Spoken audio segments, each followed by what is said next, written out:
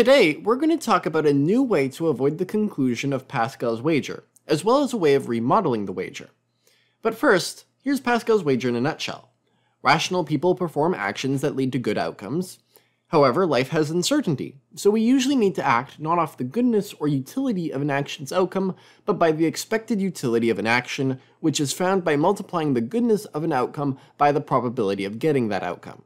So an action which leads to $100 50% of the time has an expected utility of $50. So the expected utility of becoming a Christian is the infinite reward of going to heaven multiplied by the probability of Christianity's truth. Now, infinity has this cool absorption property, where if you multiply it by a real positive number, you get infinity. So the expected utility of Christianity is still infinity so long as Christianity's probability is above zero. That's a super huge motivation towards being a Christian. Before we get to the new objection I came up with, we're going to look at two other objections, starting with a really old one, the many gods objection. Sure, Christianity has infinite expected utility, but so does Islam, Odinism, Zoroastrianism, and so on, because all those religions promise some sort of infinite reward for adherence. So how do we pick between them? Well, that's not very hard. Say you have a bunch of doors, where you can only open one, and each has a chance at having an infinite reward behind it, but the chance that they will have this infinite reward is different for each door. Which door do you open? Obviously the one with the highest probability of having an infinite reward behind it. So with the many gods objection, just figure out which religion has the highest chance at giving you the infinite utility and go with that one.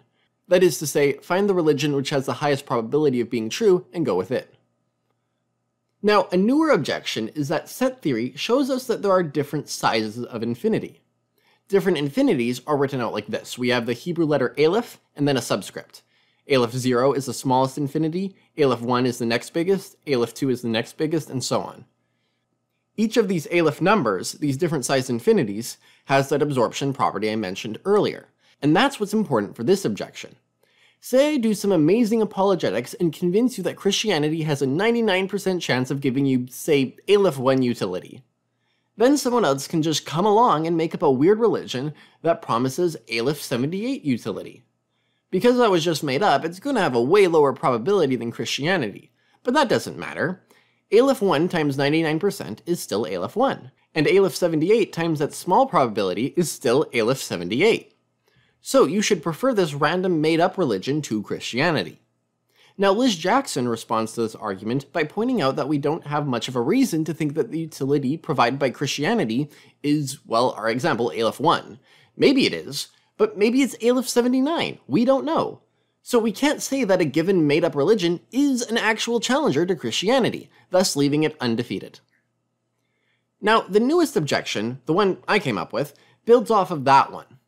Let's make up an infinite number of religions, each promising a different infinite utility. Religion 0 promises Aleph 0 utility, Religion 1 promises Aleph 1 utility, and so on. The probabilities of these religions basically don't matter because the infinities will just absorb them. Now the promise of Religion 0 should annihilate any consideration of mere finite utility, because Aleph 0 obliterates the finite by being so much bigger.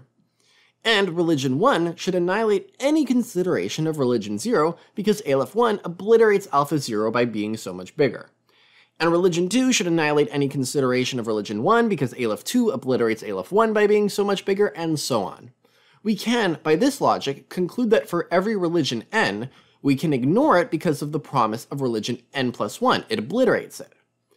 Let's read that first part again. You can ignore the promises of every religion n. Yep, it's totally rational to just ignore all these religions.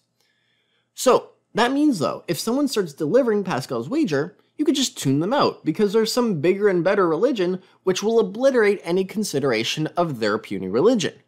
And also ignore that bigger religion too, because there's a biggerer and betterer religion out there. And you could ignore that one too, and so on. This objection doesn't work for my personal application of the wager, since I think that for any Aleph n, Christianity is my best shot at getting Aleph n utility. So these made-up religions can't beat out Christianity. But still, that requires a super specific distribution of probability assessments that you might not share. So this new objection is simply a possible way to dodge the wager, assuming that you don't make the same probability assessments as me.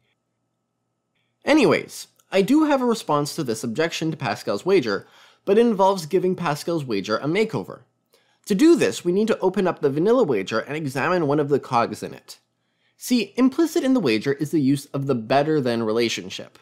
Like we go around saying that y is better than x, or y promises a higher expected utility than x, or something like that. This is similar to, but not identical to, the greater than relationship in math. With the greater than relation, we plug in numbers, and we end up with a statement which is either true or false. With the better than relationship, we plug in epistemically possible states of affairs. An epistemically possible state of affairs is basically just a way reality could possibly be as far as you know. So God existing is an epistemically possible state of affairs, God not existing is also an epistemically possible state of affairs, and basically anything you can imagine. You might find these improbable, and they might be actually impossible, but as far as you know, it's something that could be true. Oh, for this next part, we're going to limit our discussion to contexts with infinite utilities, then we don't need to worry about probabilities because then absorption takes over. Anyways, what we were basically doing with the last objection is stringing infinite epistemically possible states of affairs in an endless chain, so there was no best option for us. There was no option that we were obligated to pick. Let's get around this by defining a specific epistemically possible state of affairs, called the ultimate good. The ultimate good is, by definition, infinitely better than any other epistemically possible state of affairs. And absorption also holds for the ultimate good. What does that mean? By way of analogy, the logic of Pascal's wager tells someone who thinks that, say, the state of affairs of achieving Aleph-1 utility is probably impossible or incoherent in reality, should still act on the chance that they're wrong because there's still some epistemic probability that Aleph-1 utility can be achieved. Now I'm coming along and asking, what if there's an ultimate, or maximum goodness that can be achieved? Better than Aleph-0 utility, better than Aleph-1 utility, better than anything that's not itself the ultimate good. Besides saying that it's better than anything else which is even epistemically possible, I'm not going to define it with any more detail beyond that. Maybe you think that the ultimate good is impossible, and you even have arguments for that conclusion, but there's a chance that you're wrong and that your arguments don't actually work, so you should act on the off chance that you're wrong. That tidies things up for us quite a bit. Considerations of Aleph-0 utility obliterate any considerations of finite utility. Considerations of Aleph-1 utility obliterate any considerations of Aleph-0 utility, and so on. While considerations of the ultimate good obliterate any considerations of anything which is not the ultimate good. So the job of a rational agent is to just search out that ultimate good.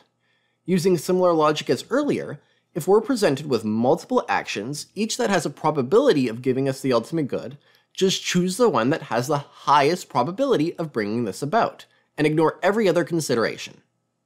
Now, the best shot I could offer you at getting the ultimate good is the Christian doctrine of the beatific vision, where upon entering heaven, one is brought into a supernatural union with God, where you could directly perceive the supremely perfect God in all his glory and beauty and goodness. Don't mess around with anything else. Anyways, that's the end of this video. Thanks for watching. Please subscribe and support me on Patreon if you enjoy this content.